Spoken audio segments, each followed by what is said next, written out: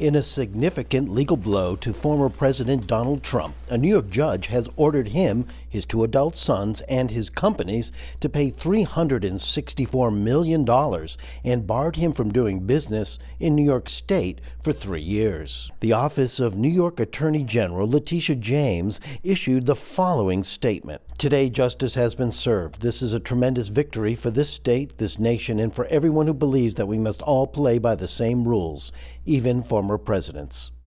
The ruling comes after the judge found that the Trump Organization engaged in a years-long scheme to deceive banks and other entities with financial statements that exaggerated the value of many of his properties.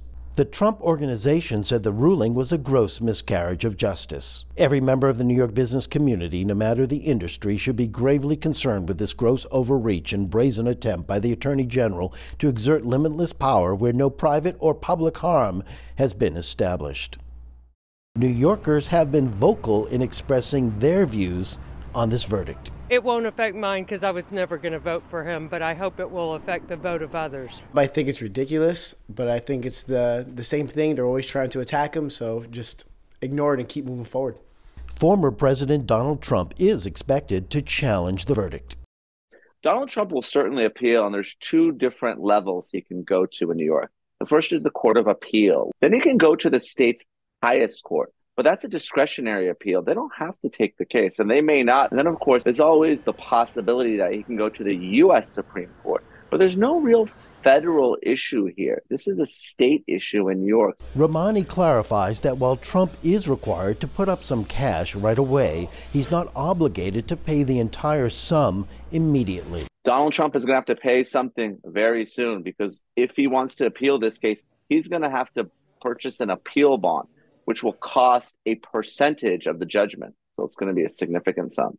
This verdict represents a setback for Trump, whose carefully crafted image as a successful businessman has been central to his public persona and political aspirations, and could have an effect on undecided voters.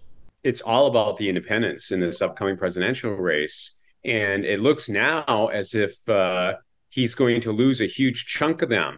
Recent polls have showed all his legal hassles, not just this case, has dropped at least 10 points among independent voters. And that's crucial in swing states like, Pennsylvania and it's Wisconsin. With the presidential election less than 9 months away and Trump's other legal cases, including a pending criminal indictment still awaiting resolution, the verdicts could wield significant influence on the outcome of the United States 2024 presidential election. Aron Ranen, VOA News, New York City.